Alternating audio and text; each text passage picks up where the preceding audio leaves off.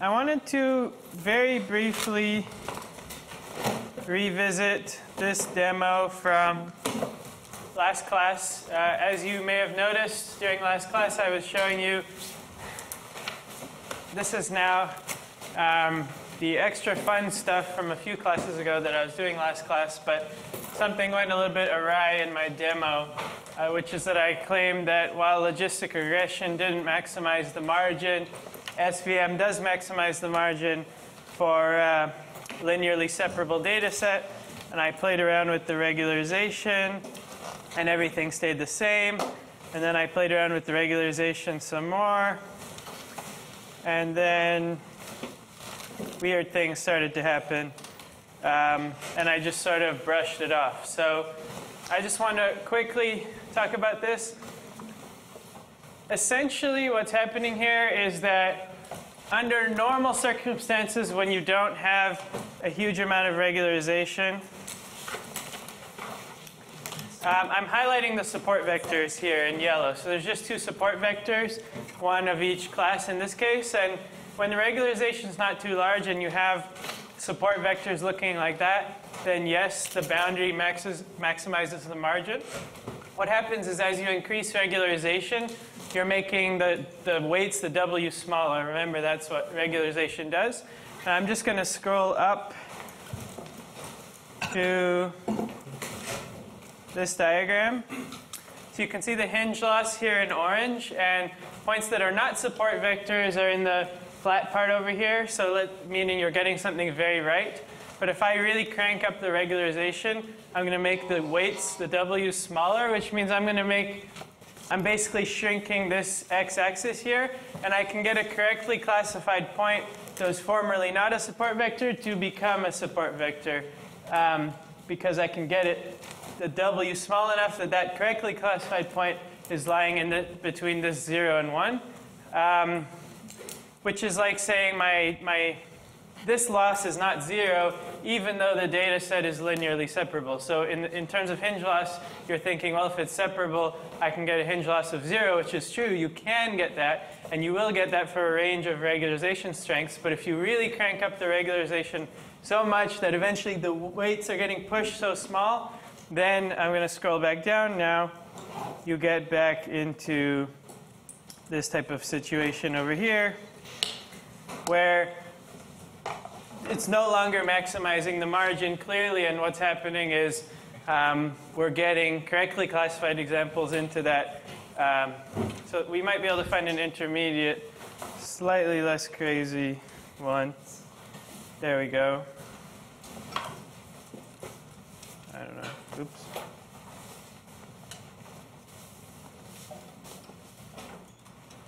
Let's see. So here we're not maximizing the margin. The boundary is a bit shifted from the center, for example. And I was confused when I was going through this last time, and things become more clear when you plot the support vectors, because then you can see, well, those things shouldn't really be support vectors if the thing is linearly separable. So I don't have a super satisfying intuition, but at least there's a technical reason for why this is happening. And we'll talk a little more about regularization today as well, if we have time. Okay. We are going to start with not exactly a digression, because we haven't really started yet, but a self-contained thing, which is that we've been talking about least squares linear regression for quite a long time now in the course. We've always had these normal equations, which are here on the slide. We've seen that over and over and over again. This is the case where you have L2 regularization. So in the bonus slides, and you can take a look at this if you're interested, there's another way of reshuffling the normal equations to get something that, through a bunch of identities, you can get to this. And the key point here is that you're dealing with an n by n linear system instead of a d by d linear system. And this is good news if n is much less than d. So usually we talk about n being more than d. So, certainly in all our two-dimensional plots we have more than 2 points. But I would say a more typical situation is n being greater than D, but also that might not always be the case. I haven't worked in genomics, but I think I heard somebody mention that this happens a lot there as an example. So since we're now solving an n by n linear system instead of a d by d, the running time, while n cubed normally seems more painful to us than d cubed, here it's actually better. So we need to keep this in mind because it's going to be a major player in today's lecture on the kernel trick. Okay, so this matrix that showed up in that other normal equations has a name, the Gram matrix, XX transpose. And if we think about what it means, well, here's a picture of X with the training examples in the rows. There's a picture of X transpose with the training examples in the columns. What happens when I multiply those things? I'm actually getting dot products between training examples and other training examples. So for example, the first element is x1 dot product with itself, and so on and so forth. So we saw something similar to this when we talked about RBF features a while back, in that we had this symmetrical pairwise matrix. But here, with RBF features, we were taking the distance between, or the Gaussian function of the distance. So our similarity metric between training examples there was based on distance, and here it's based on dot product. So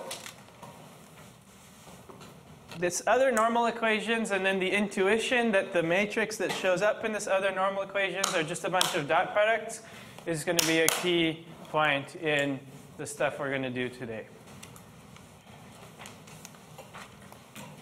Okay.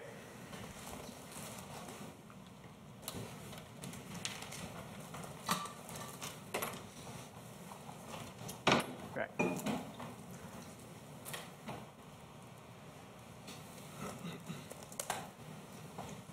So, I hope you can see the yellow.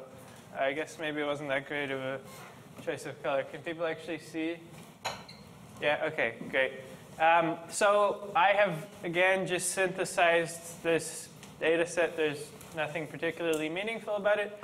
But I've synthesized it intentionally so that it is not linearly separable.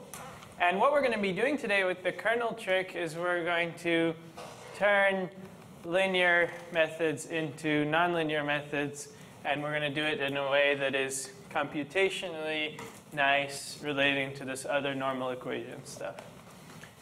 And the intuition behind what we're going to be doing today is this. Here we have these two features, x1 and x2. Our problem is not linearly separable. And I could try to fit a linear SVM to it. I guess in this case, it's just predicting blue everywhere.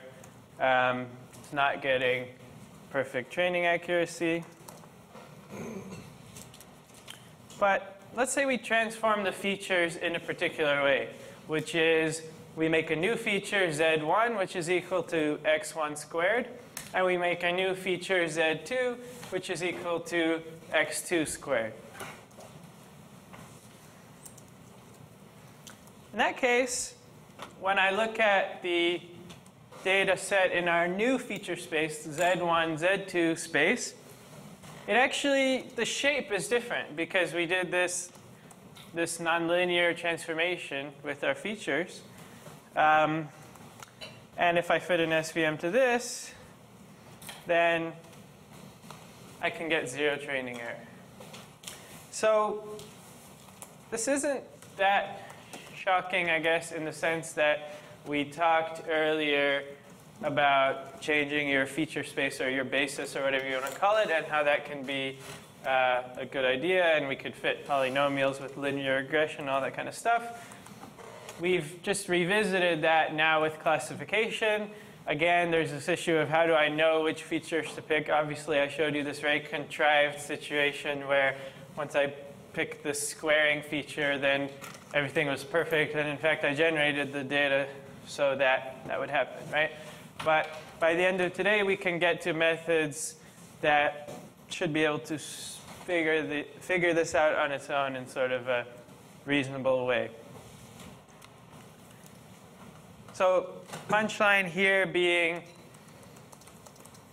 transforming my features can, and then fitting a linear classifier can make a data set that's not linearly separable into a data set that's linearly separable. And what I should have done, and we'll try to remember to do for next class, is showed you one final picture, which is what does this boundary look like if I untransformed it back into the original space. And it would be some sort of ellipse thing. I'm going to scroll up. It would be some sort of ellipse thing probably that's red over here and blue everywhere else, because when x squared is small, then it's predicting red, and when x squared is big, it's predicting blue. So it's something that's predicting red near the origin and blue elsewhere. And this is not to say that our goal is always to get zero training error. We know that's not necessarily our goal, but our goal is to make more complex models out of our machinery that fit simple models, in this case linear. So it's somewhat analogous to when we talked about change of basis with regression. Questions about this? Oliver? So the reason why, if we go back to the original space, that it will create an ellipse kind of region, is this because, like in calculus, the equation of an ellipse is like in the form of like x squared, y squared? Yeah, Oliver is asking why is this an ellipse? So this boundary here in the transform space, well, our boundary is always W transpose x equals 0, right? So, well, in this case, Z. So in this case, it's W1, Z1 plus W2, Z2, or maybe with an intercept or something like that. But this is actually x1 squared, and this is actually x2 squared. So playing around with the two coefficients, W1, W2, you should be looking at ellipses.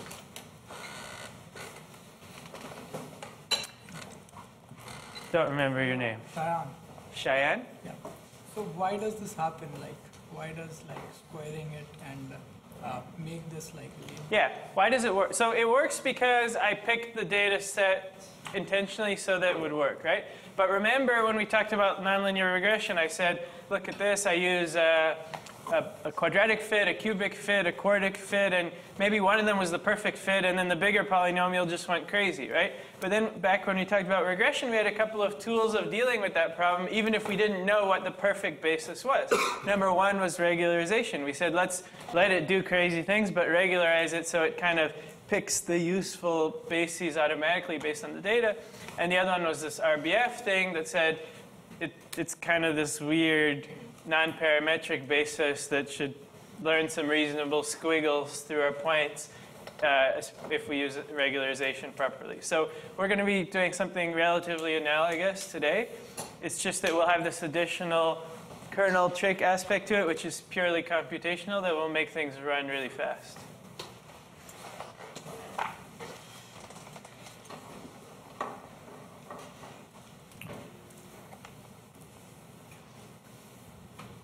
By the way, one thing that will become apparent shortly is I transformed from a two-dimensional space to a two-dimensional space, but you don't have to do that, right?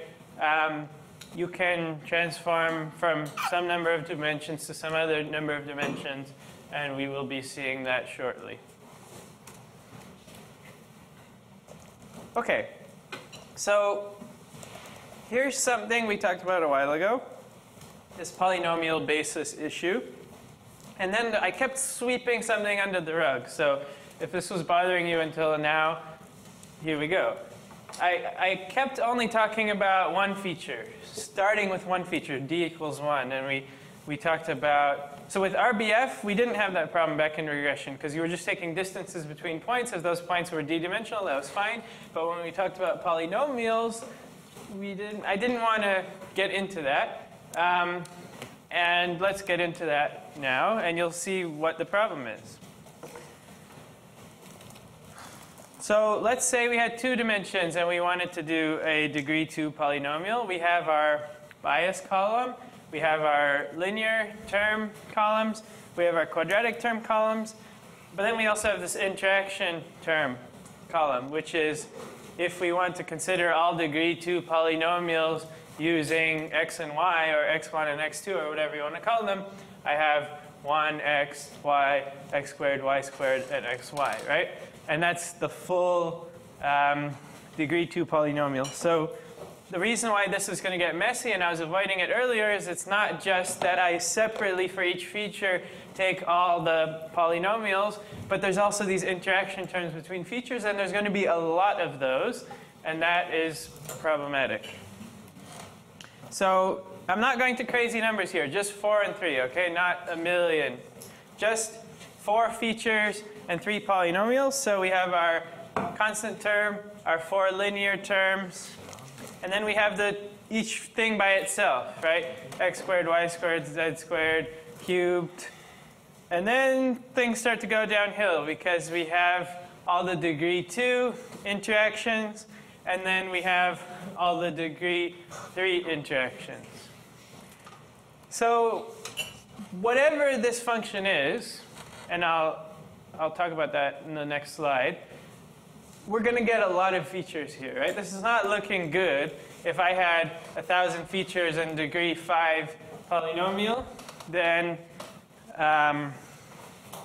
what actually happens is that the relationship is around d to the power of p-ish. And there's a bonus slide that says what the exact number is, and it's a bit less than d to the power of p, but some ridiculous number, right? So if I had 1,000 features and wanted degree 5 polynomial, then I'm talking about 1,000 to the power of 5 or 10 to the power of 15, which is not a matrix I'm going to be storing. I mean, that's pretty much game over, right? That's not going to fit in memory for even one training example. So this is why I was avoiding the issue before, and today with the kernel trick, we're going to play some computational mathematical algebraic games to make this thing not hopeless. That's really the goal today. And then if we make it not hopeless, we can apply it not only to regression, but also to classification. We can apply it to both, and we can start doing some interesting things with SVMs. Any questions or comments about this?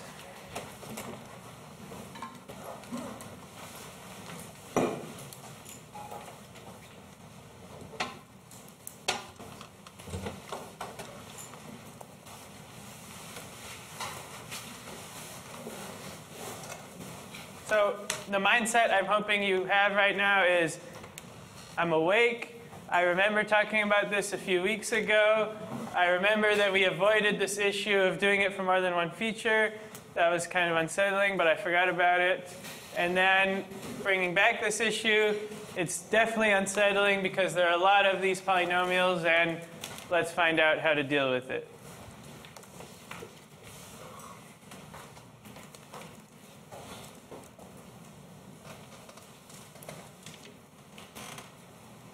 Okay, so here's what the kernel trick is all about. This other normal equations thing, as I showed it to you, it only depended on these dot products between training examples. And let's say x is, the size of an x vector is d. D is the number of features. That's the size of an x vector. The size of a z vector, we're calling that k. That's the size of our number of features after transforming. So the whole problem we've been describing here is that k is getting to be huge. And so even a single d vector might be too big to even store one of those vectors. The whole way this kernel trick is going to work is well, actually, we don't need the z vectors themselves. We just need dot products between them. And if we can do some weird math to just directly get the dot product without ever storing the vectors themselves in the process, then we can get over this computational hurdle.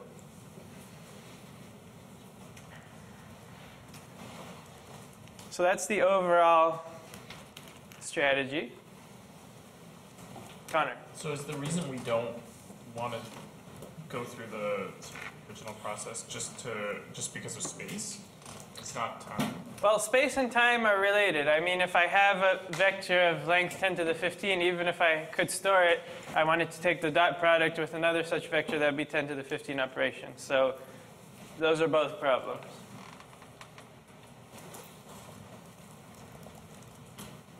Okay. So the way we normally make predictions, or how we were doing it before, we would transform our x into some z, where again the tilde, the squiggly thing on top, means it's a test data, and then we were renaming w to v when we were transforming features, but that's basically just w, and we were getting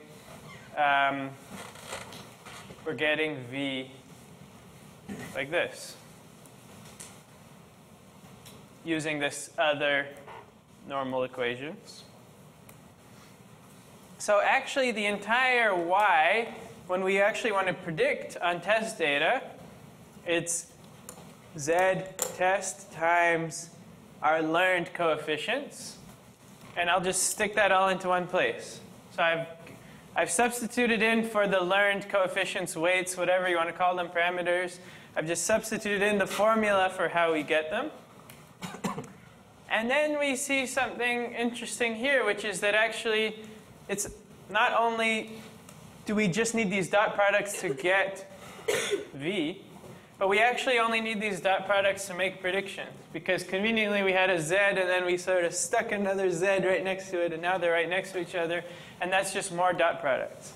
So in fact, if we can take these dot products between vectors, either in the case of k training vector with training vector, or in the case of k tilde test vector with training vector, if we can take these dot products, we can just directly make predictions without ever even storing v. And remember, storing v was part of the problem, right? Because if k was 10 to the 15, if that's how many features we had, then even we would need that many coefficients. That's how linear models work. We have one weight per feature. But now we just say, I'm not even going to ever get into my hands at any particular time the weight vector. I'm just going to go directly from training data all the way through to predictions using this formula. And now you should start to be convinced that if I can do this dot product thing somehow, I haven't told you how yet, but if I can do this dot product thing without ever forming those giant vectors, then I can just make predictions and everything's okay.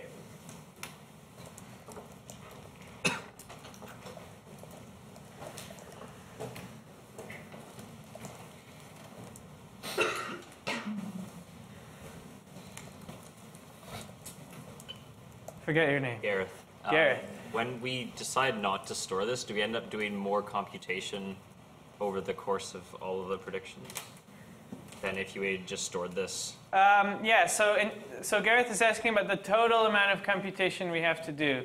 I would have to think about that a little bit. It probably depends on what are all these numbers like n, k, d, etc. The goal is to do vastly less for values of those parameters that we care about, like k being huge in particular. Yeah, so if you look at the size of these matrices, there is no k appearing anywhere. So it's like, can we do the computation in speed independent of k? Well, we will try. I mean, remember, those matrices, those k matrices have in them dot products, which are dot products between vectors of that length.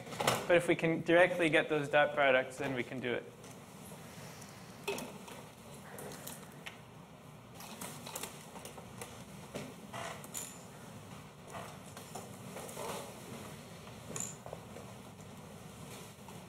Okay.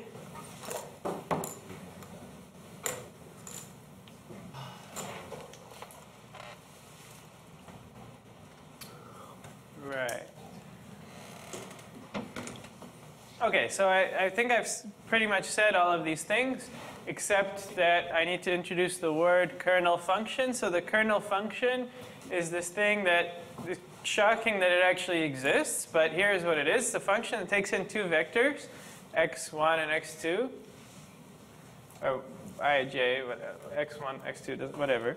It takes in two vectors, and the slow way of doing it would be transform this one into the new feature space, transform that one into the new feature space, and take the dot product. But this function is supposed to somehow get me that answer directly without creating those giant vectors.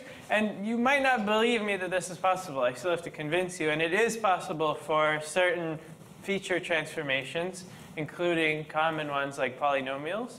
And then we're going to get this big speed up.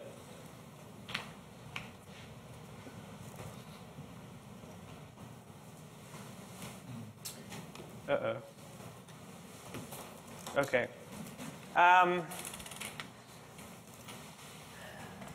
So imagine we have two training examples and we're in d equals 2. So each training example is a vector of length 2. And the feature transformation we want to do is this. We want to take a training example with two values in it and transform it into a space of 3 dimensions, k equals 3, that has the first thing squared, the second thing squared, and the first thing times the second thing. And we don't really need to care about this square root 2. That's just a scaling which we're putting in to make it all work, but it doesn't really affect things. Okay, well, what is the dot product of z1 and z2 had I formed those two vectors? Well, it's written for you on the slide. It is the sum of 3 terms, because a dot product is these things multiplied together plus these things multiplied together plus these things multiplied together for vectors of length 3. And when we crank through the algebra, in this case using the completing the square trick, we see that you can actually get this thing by just taking the two x vectors, dot producting them, and squaring it. So here's the first indication that this is not completely ridiculous. I mean, right now k is 3. That's not that big. You can create vectors of size 3 and take their dot products, and that's not going to melt down your laptop. But still, it's interesting that we just directly did this operation on the x vectors. We dot producted them and squared it. And it is algebraically the same as had I done this other thing, which is create the vectors in the new feature space and taking the dot product there. So this is a sign that it might be possible, at least for this very particular case. That's interesting. I mean, it's not like, oh, of course, at least to me. It's interesting that there are transformations for which we can do this.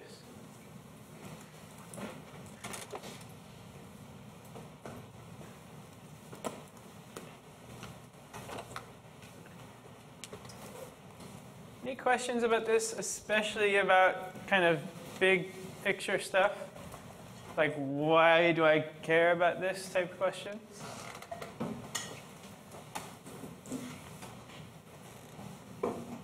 Oliver? Why would the inner product be considered a measure of similarity? Why would the inner product be considered a measure of similarity? Okay, so we don't really need that to proceed with everything we're about to say, but essentially an inner product has to do with how parallel two vectors are. So if this is one vector, that's another one, their inner product is 0. If they're very similar, if the angle between them is small, then their inner product is larger. So something like that. I mean, the normalized inner product is literally the angle between them, which is definitely something to do with similarity. Okay, so we can do this with k equals 6, so that we can have the full-on degree 2 polynomial with all the terms, constant, linear, linear, quadratic, quadratic, and interacting quadratic. And the details of the algebra here, well, they're hopefully correct, but they're not really the main point. So I'm claiming that if I just take 1 plus x transpose x squared, then I get the right thing. again, I mean, this is the type of thing you can review later, and we don't really have time to go through it. But if I do 1 plus, then I'm actually getting all the lower order terms. So again, this is equivalent to the dot product in 6-dimensional space now.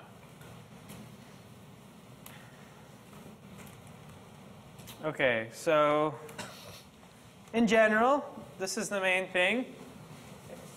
If I just take, for degree p polynomials, the kernel function is, for 2 vectors, I take the dot product of them, add 1, then take this to the power of p. That's good. Very good. Because taking something to the power of p is not a big deal. Taking the dot product in d dimensions is not a big deal. So instead of doing something of size d to the p, which is like unthinkable, I'm just doing something of size d. I'm just taking a dot product between 2 d-dimensional vectors, and somehow it can give me exactly the same result. And because this other form of the normal equations only depends on dot products, and I now have direct access to all those dot products without forming all those vectors, I can do linear regression using weird polynomial bases with lots of features and all the interaction terms in reasonable amounts of time, more or less.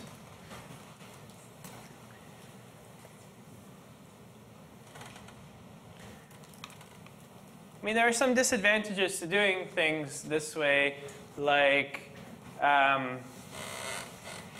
it's this sort of non-parametricness that I don't get to distill my stuff down to my coefficients, throw everything away, and do my prediction later. I have to do that whole big one shot of prediction. And I can maybe only, I can pre-compute k, but I cannot pre-compute k tilde because that involves the test examples, which I don't know. And so therefore, I got to keep the training examples around. So I've given what is a parametric model, like a non-parametric, the properties of something that's non-parametric, which is a little weird.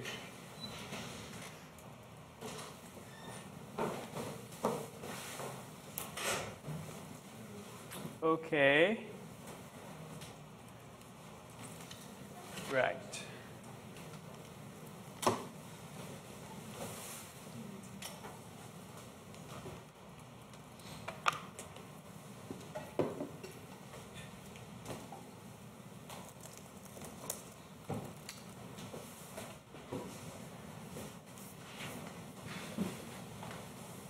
This is a very dense lecture. For me personally, this is something that took a while to get the hang of.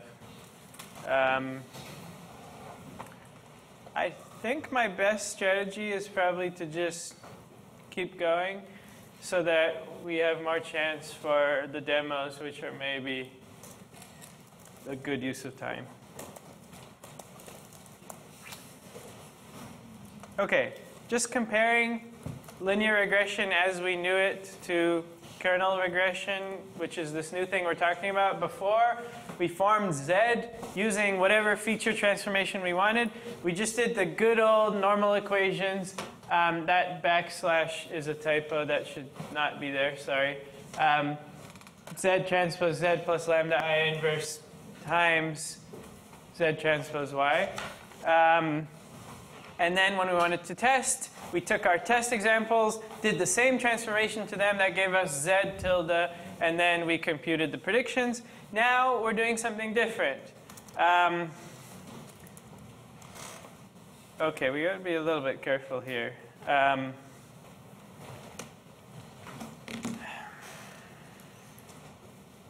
okay, that's fine. Okay, so we can pre-compute some stuff still. But we cannot pre-compute everything because when we're testing, when we're making predictions, we still need to take this kernel function of our test examples with our training examples because we required the dot product between our test examples and our training examples.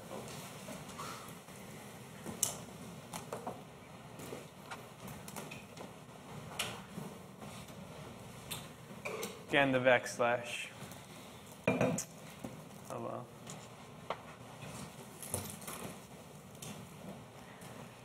Okay, so a very popular kernel is our friend, the Gaussian RBF. This time, Gaussian RBF kernel, before we had RBF features. They are similar, but not actually the same thing.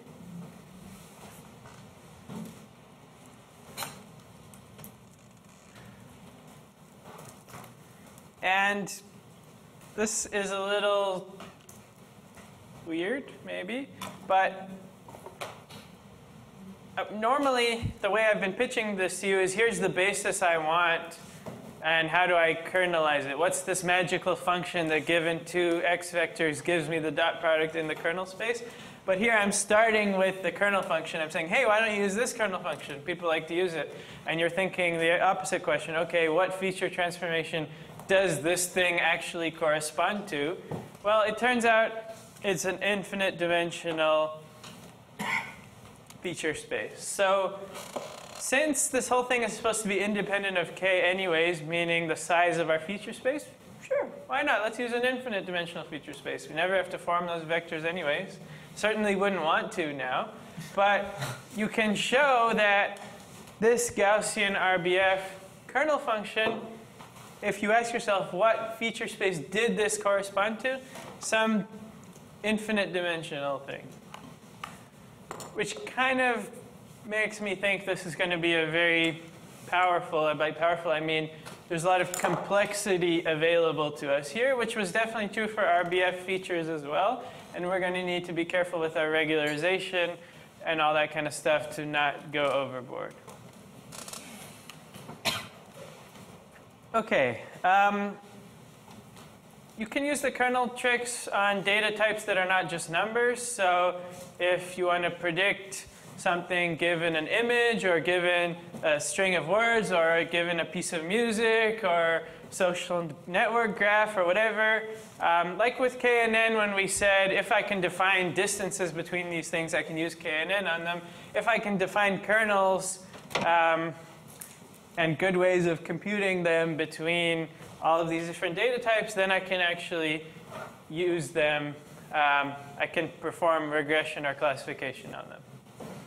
So if you come up with some function given two pieces of music that says some sort of similarity thing about them and has some properties, then you're basically good to go. But now not just with k and n, but now also with linear regression or SVM or whatever. OK.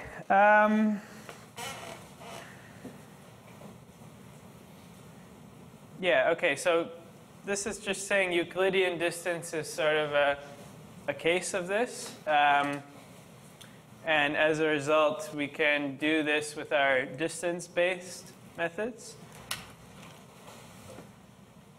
So we can play this trick. This is one of those lectures where it's like a meta thing, right? It's not a new method like decision trees. It is a meta thing like ensembling that we can apply to all different kinds of classifiers, models, etc.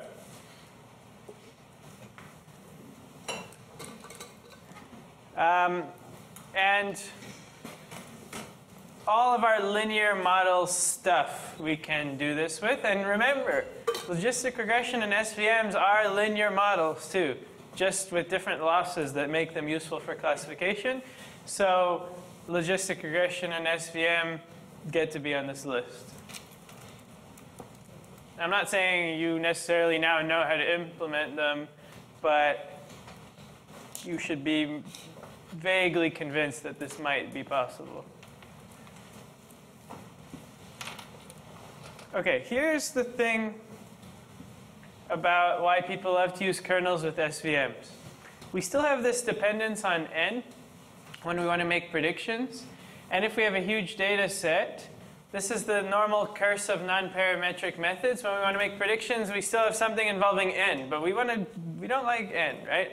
N could be huge, and we want to train, deal with the hard part, then deploy our system and be fast at making predictions. That's often how you want things to work. The thing about SVMs is that if you play your cards right, instead of depending on n, it depends on the number of support vectors, which is here called m.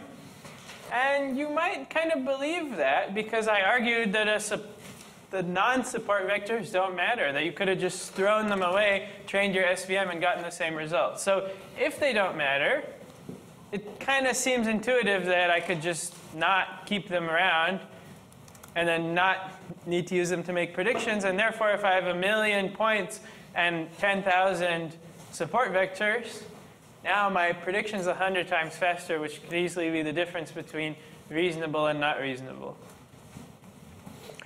So this is one reason why people really care about the support vector aspect of support vector machines, which we couldn't really talk about until today. So for example, with scikit-learn, which I'm not saying scikit-learn is the machine learning package, but it's certainly a popular one. Just as an example, here kernels are there for support vector machines, and in fact RBF is the default. And that's why I kept having to say kernel equals linear when I was trying to show you linear SVMs. With logistic regression, while such a thing exists, kernel logistic regression is not right there for you to use.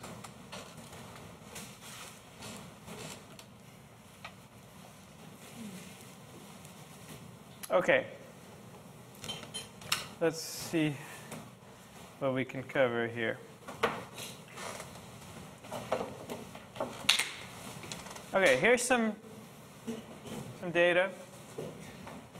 I want to talk about these hyperparameters. So in scikit-learn, things are a little backwards sometimes. So in scikit-learn, the notation is different from our notation. This hyperparameter called gamma, we would call it 1 over sigma, which sigma being the width of the Gaussian, which we had from before. And what they call c, we call 1 over lambda. So here's what these boundaries look like. This is an example. And then what we want to know often is, let's build some intuition for how the hyperparameters affect what's going on here. So this is gamma equals 10, c equals 10. Now I'm changing to gamma equals 1, c equals 1. And I get this, I guess, simpler looking shape. And so what I've done here is I have made gamma smaller, meaning I made sigma bigger. So why don't I keep, sorry to do all this scrolling, why don't I keep this c constant? So the only thing we changed is gamma.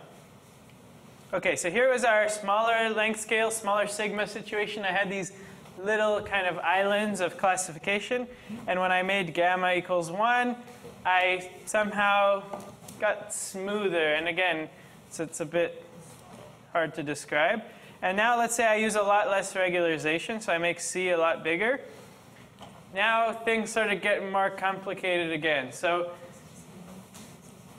I personally find it a bit tricky to understand exactly what the role is. I find gamma relatively intuitive. Like if my sigma is really small, then I allow big fluctuations. That's what we saw in regression. So with classification, it means I allow red, blue, red, blue, red, blue, red, blue. Whereas with sigma really big, I'm only allowing some bunch of red and then some bunch of blue. The regularization is a little bit weirder, but it is true that when I decreased it, I got what I would call a slightly weirder looking surface with these more islands, which is kind of what we generally expect when there's less regularization. Okay, so I don't know if this is or isn't the first. It's one of the first times where we have an algorithm with more than one hyperparameter. And we've talked briefly about hyperparameter search. And I've said to you guys, you cannot just select one hyperparameter at a time. That's why hyperparameter search is so complicated. They interact with each other. So I made this picture. I try a range of gamma values from 10 to the minus 3 to 10 to the plus 3. A range of c values from 10 to the minus 3 to 10 to the plus 3. Trained the SVM every time. And I made this picture of training error for you. I had 10 values of gamma that I tried, 10 values of c that I tried, and the color is the training error. And we can see the top right is the lowest error, which makes sense because this is less regularization to the right, and smaller length scale going up. So yeah, I'm going to have lower training error. That's like the direction of making things crazier, right? No regularization, do whatever you want, squiggly things, fair game, right? So we get low training error there. But then if we look at the validation error, it's more complicated, and the two hyperparameters kind of interact with each other in the sense that if I were to fix one of the hyperparameters and optimize the other one, and then optimize the other one, or something like that, I don't necessarily get the optimal result, which requires looking at the whole grid. And this isn't even a particularly crazy problem. This is just two hyperparameters. I only tried 10 values. It's a two-dimensional data set. But just start thinking about this. This is important, right? Think about how hyperparameters interact with each other. I think that will serve you well. Any questions about this picture, by the way?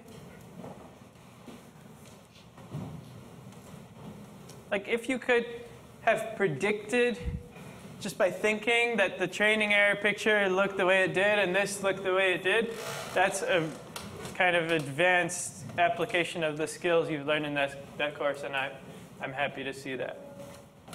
And of course, you can't figure out exactly what it's going to look like, but you're going to kind of know, I don't want to go all the way over there because that's overfitting and that kind of thing. OK, yeah, there's so much more to say, and maybe we can do it next time.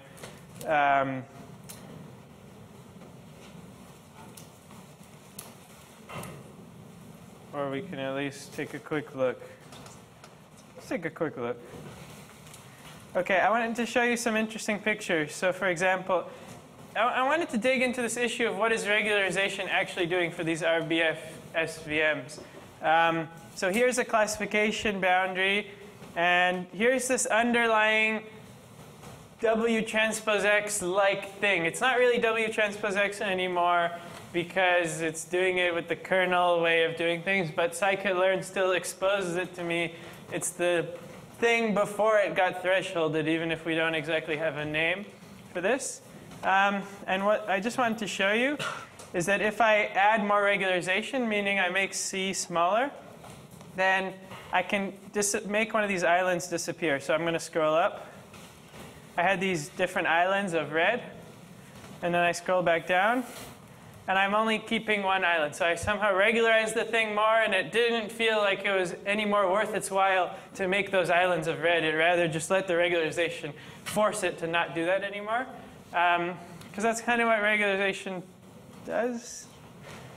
But I admit it's not like the most intuitive thing in the world. But I still wanted to show you this picture, which is interesting, at least to me, because it says those things up there are support vectors. They matter. So in the kind of pre-thresholded form, there's still stuff happening, right? It's just, but regularization kind of made those islands less big so that the thresholded version, which was the hard decision boundary, didn't kind of make it. You could think of it as like an island is called an island if it's actually tall enough to be above the level of the water, and you still have this island up there, but it's just not quite tall enough, so when you threshold the thing, you don't actually see it in your classification boundary. So regularization is doing stuff, but it's not super obvious to me anymore when things are getting this weird, like, oh, I'm going to change the regularization, and of course the boundary is going to change like this. It's getting to be a bit of a mess. OK, so to summarize what we talked about today, we talked about how using complicated bases or feature transformations can get us interesting boundaries. I didn't say this, but of course what I meant to say, or maybe not of course, what I should have said is, notice those things weren't linear anymore, right? That was the whole point of all of this. We got nonlinear boundaries out of SVMs, and so we could learn more complicated decision surfaces. The kernel trick just takes advantage of some algebraic and mathematical conveniences and allows us to do this in a way that's actually efficient. And you can apply this to a lot of methods. So I guess we will stop there, and I'll see you on Wednesday.